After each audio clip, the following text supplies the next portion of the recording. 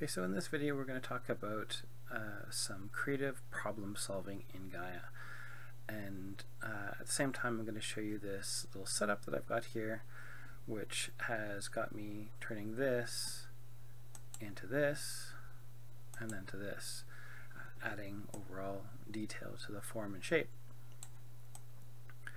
So what's kind of cool with this is I can go ahead and change the resolution, and it still functions okay. So I still go from that to that to that. So what I started with this was one general thought. I had a purlin and I wanted to convert it into something that I could sort of express the grooves a little bit better. So I got that purlin noise. I'm going to take this and I'm going to plug it in.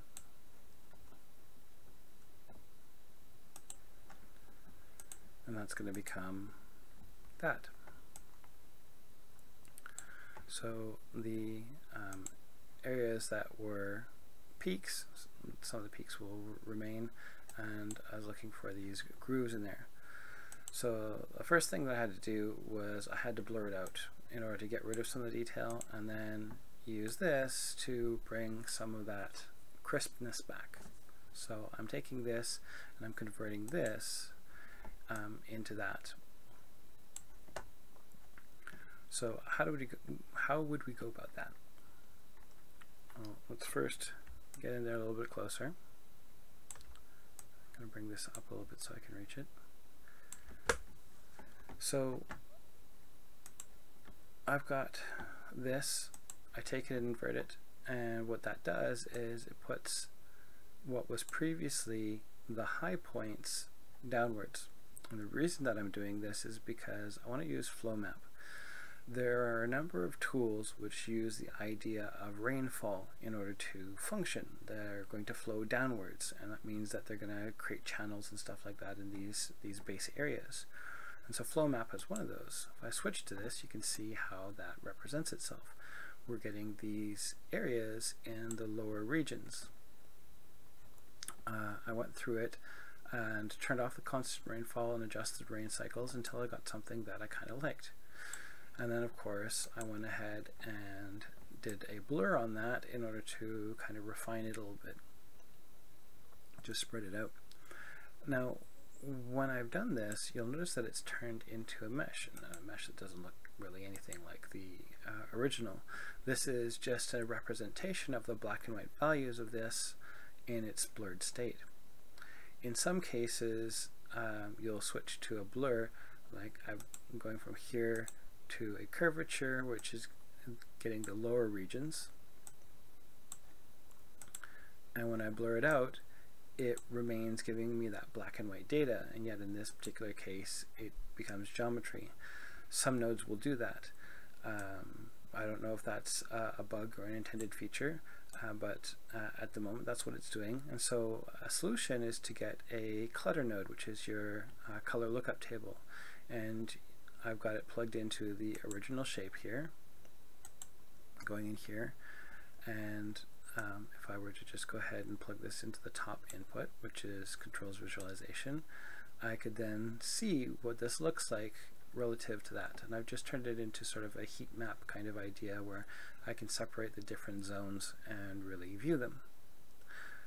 After this, I switch to aperture, and again it's looking like mesh, so if I just go ahead and plug that in there, we can go ahead and see what that's done with it.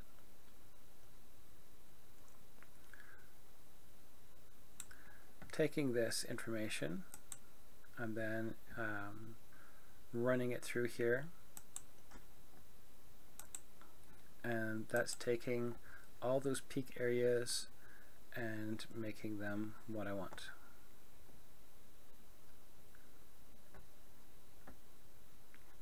Then we go through this space, and the curvature map again is something that works by isolating grooves.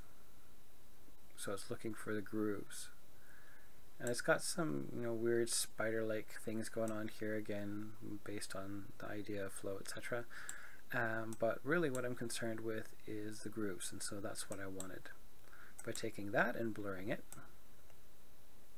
I've isolated some of those areas, and then using aperture, I can then squeeze that in again. So changing my settings, expand, iterations, and I'm getting an isolation of those areas, but sort of as a gradient. That's what I want. I want, sharp in there, but somewhat smooth still. And then I'm inverting that for use here to give me that. Now these two will be combined together as subtract. I'm taking this information and I'm subtracting this information, and the end result is this, which I then plug into just a regular constant node, which just gives me a height variable, and I get something like this.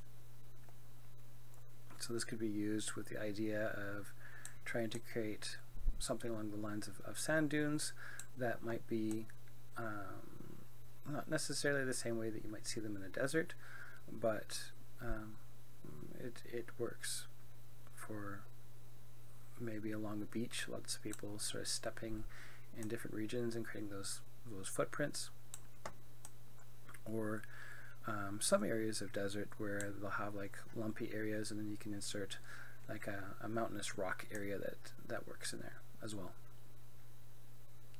So that's the goal. This is what I wanted to do. So this is my creative problem solving.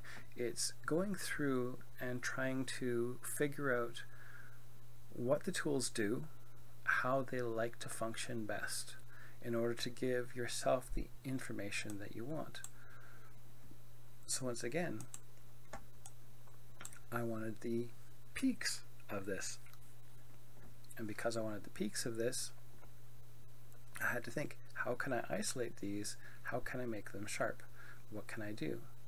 I could make them sharp just by shoving them through an aperture. Aperture would then squeeze all of these. That would function just fine. But what it would do as a result, though, is it would expand any of the gaps that I have here. So these little contour areas would have been affected.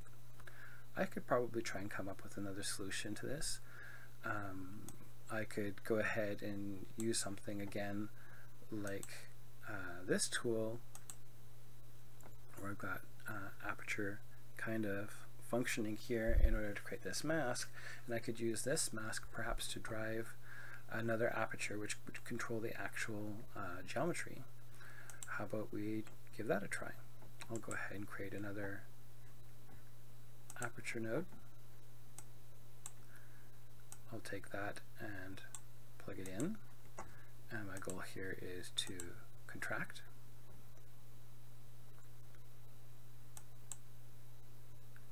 And I want to get those pinched regions, and I'll go ahead and use this as a mask. And as a mask, what does it do? It's gone ahead and isolated those regions that I wanted to keep, and it's still giving me these ridges. So that's another solution to something very similar.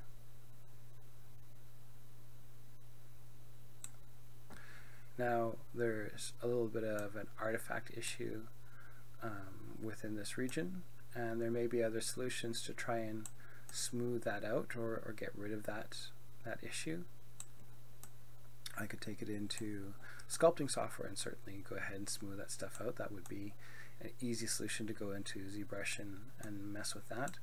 But there are other potential solutions where I could go ahead and do things like picking angles and choosing primarily the angle data, or again isolating the top ridges and the bottom ridges and then just doing the area in between them, and that would work as well. So again, this process is trying to figure out what it is you want to do. What is it ultimately that you need? If you look at any kind of landscape, you look at the general ingredients, what it is you have to create, and then start looking through the tools and playing with them. So if you're brand new to Gaea and you haven't really messed with this stuff, I would recommend approaching it like a child does. If you've got, you know, a small niece or nephew or a child of your own, or maybe you work with children, and you've seen them in front of technology, often cases they'll click every button, try everything out, and the next thing you know, they're hacking NASA by the time they're 12.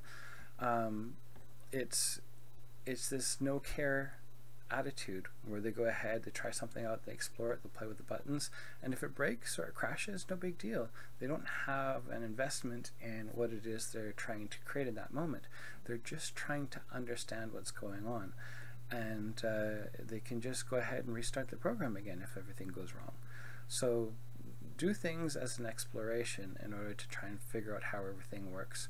Don't consider every single time that you step in here that you're going to make a masterpiece. You have to learn, and part of learning comes from exploration. And once you've got the rules down, then you can start creatively using them in order to get what you need based on what you know these different tools will do. So hopefully this has been a useful sort of lesson, and keep in mind this little trick as well. The clutter node, creating sort of like a heat map, you can plug that in and kind of figure out where you're isolating things, may help with visualization. So again, you just take whatever your original shape is, plug into the visualization, and then anything else that you're not visualizing the way that you wanted to, you can go plug it in, and you can either use something like this or grayscale or whatever. Okay, hope that was useful. See you later.